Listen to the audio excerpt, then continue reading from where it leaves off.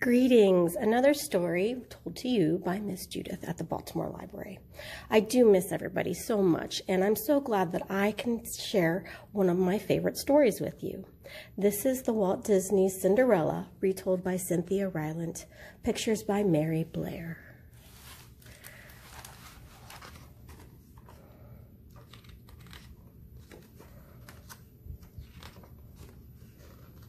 This is a story about darkness and light, about sorrow and joy, about something lost and something found. This is a story about love. Cinderella was a young and lonely girl with no father to protect her, no mother to nurture her, and no dear sister with whom she could share secrets. She lived a dark life in a dark house with people who did not love her. Each morning when she rose up from bed, Cinderella felt this darkness all around her. Still, she always went to her window and made a wish for her life. Cinderella looked outward toward the world that stretched far away from her small dark room, and she wished for only one thing: love. Every day, Cinderella wished for love. Cinderella's house and Cinderella's life were ruled by a cold, hard woman with a face of stone and a heart sick with envy. This woman hated everything and anything beautiful: the small yellow birds in the trees, the soft rabbits in the garden, even the roses that bloomed in the summer fields. She hated Cinderella most of all. Many years before Cinderella's mother had died, Cinderella's father married again, not knowing his new wife's unkind heart would in time bleed the life from his own. He died, leaving Cinderella to survive alone, leaving her with nothing but her beauty and a wish for love. Cinderella's stepmother banished her from the warm parts of the house to the cold quarters of the scullery, where Cinderella cooked and cleaned and sometimes cried and sometimes dreamed. She did her duty. She kept her silence, but underneath it all, she was waiting. She had not given up love. She was waiting for it somehow, somewhere, to find her. Cinderella's two stepsisters also waited in the house, though they waited for something altogether different. They waited for riches. They wanted nothing else. Their hearts were as cold as their mother's, and only wealth had meaning for them. Love meant nothing, and if love ever did come to them, it is unlikely they would even have known what it was. Like the roses which did not bloom across their doorways, love itself did not even linger.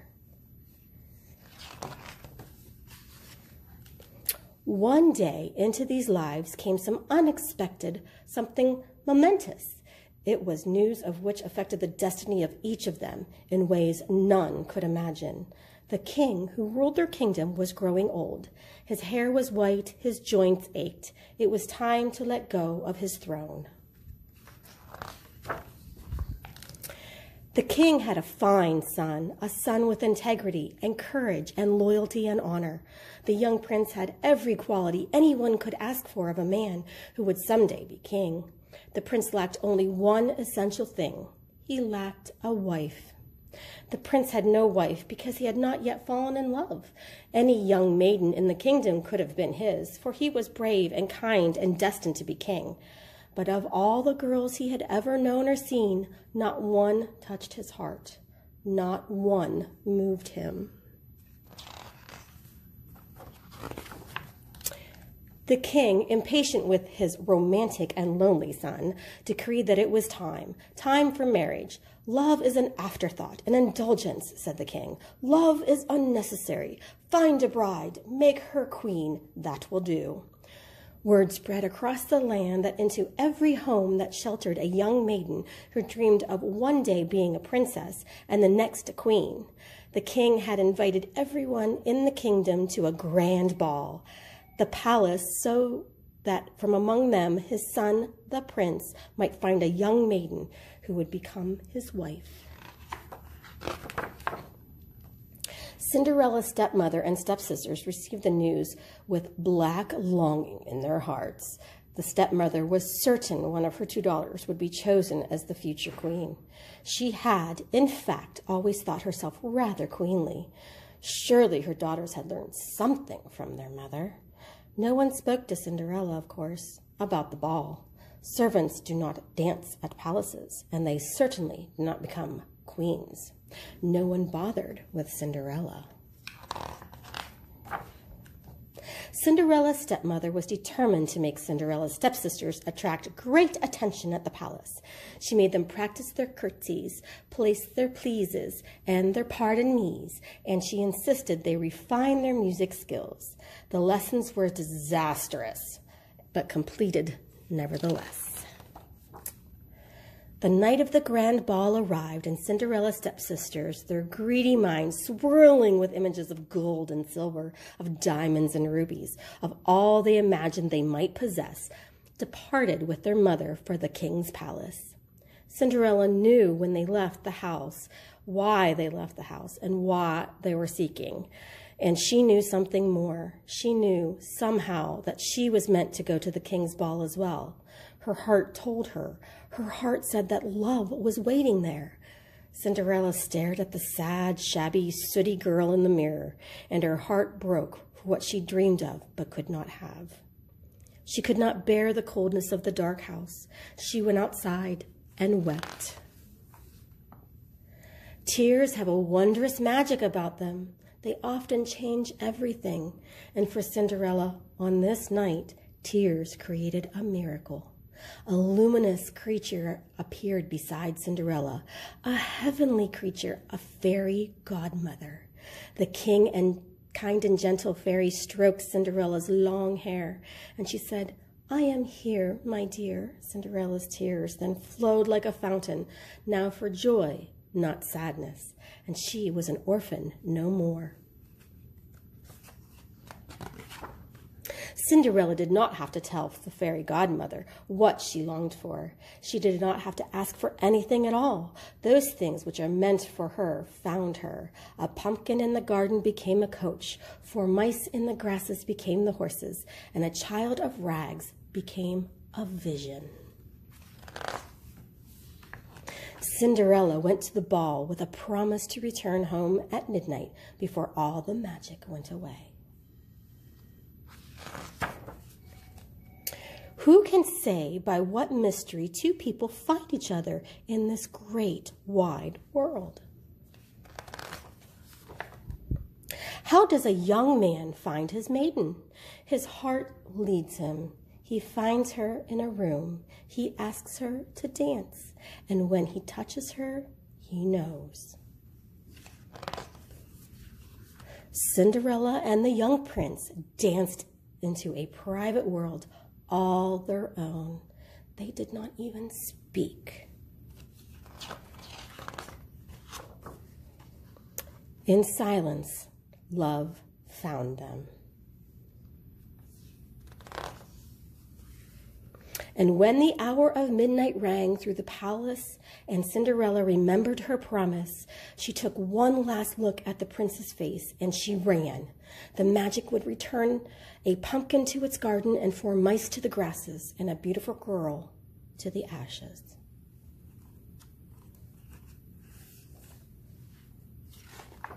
Cinderella ran. As she did, one of her slippers fell off and remained on the palace steps behind her.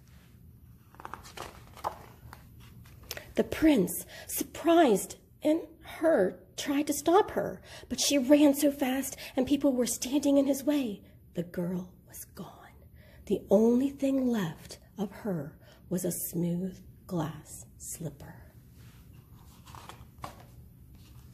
A young man knows what must be done when the girl he loves disappears. He must find her. Following day and days after that, a duke sent out the order from the palace, traveled the kingdom far and wide with a glass slipper in his hand. He went to every home in the land, searching for the foot meant for the shoe and the heart meant for the prince. Cinderella waited as she scrubbed the scullery floor. She waited to see if love would find her.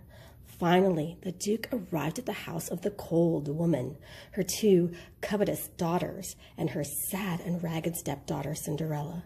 The Duke tried to slide the rough foot of each sister into the glass slipper. Neither fit. One foot was too wide, the other too long, and nothing short of a knife could make them any different. "Are these the only maidens in this house?" the Duke asked the bitter woman, who would not, after all, be mother to a queen. "There is only a dirty servant girl somewhere," answered the woman. "You don't want her." "Very well," said the Duke, and he turned to go. Just then, a shy maiden appeared at the top of the stairs. It was Cinderella. "May I try on the slipper?" she asked.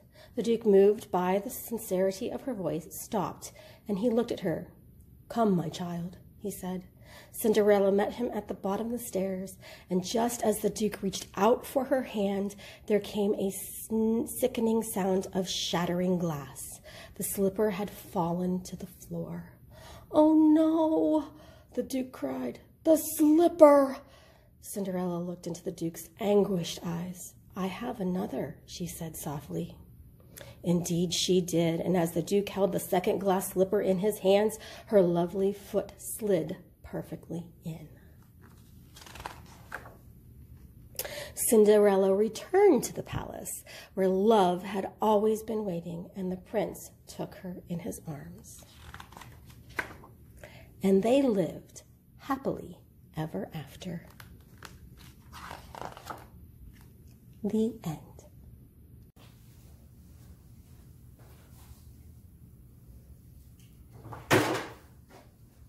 Well, there are many pieces to this craft, and I'm going to show you a picture of what it should look like.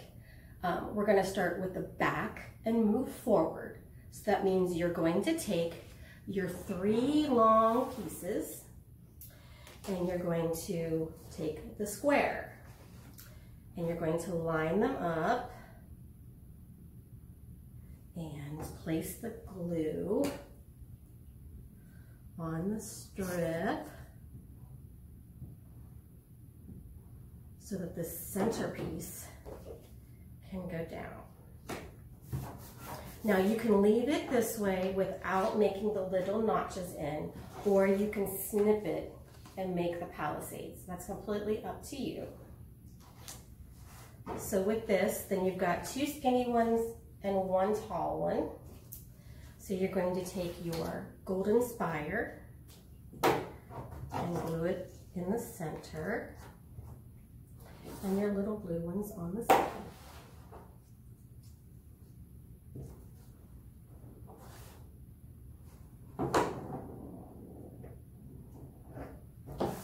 So your back will look like this. Then you're going to take your centerpiece, and I'm just going to pop these down a little bit more and paste your glue on there. And do your center. Actually, I glue this down too far. I need to go a little further.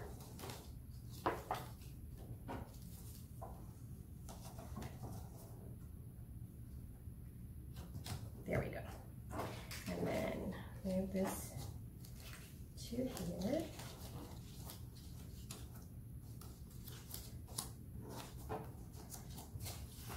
So it looks like that. I need to scoot that last piece up a little further.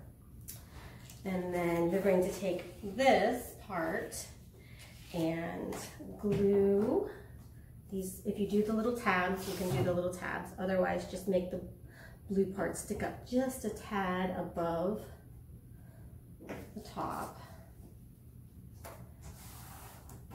You want it to look like that. I'm going to glue this down.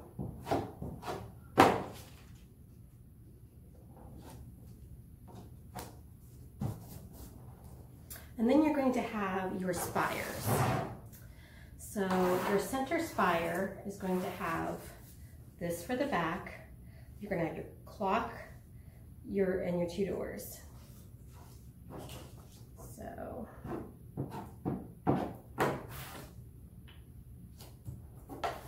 you want it to look like that.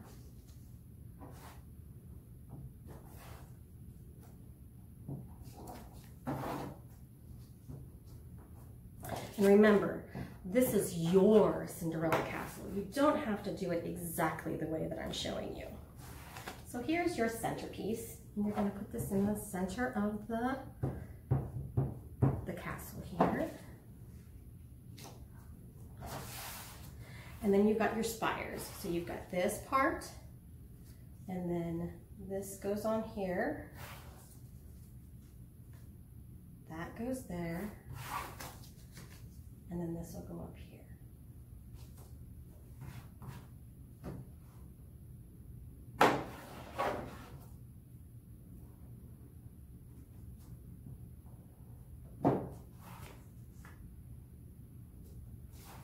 See, just like that. And then, so you've got your other spire, and those go on the sides.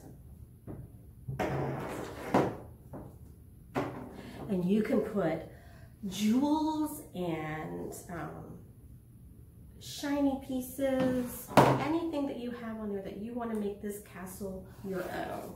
I'm just showing you one way to do it. I am very big on making this castle all your own, exactly the way you envision Cinderella's castle to be, in all of its beauty. And there's my castle. I hope you have a lovely summer, and thank you for joining us for our summer reading program. Bye.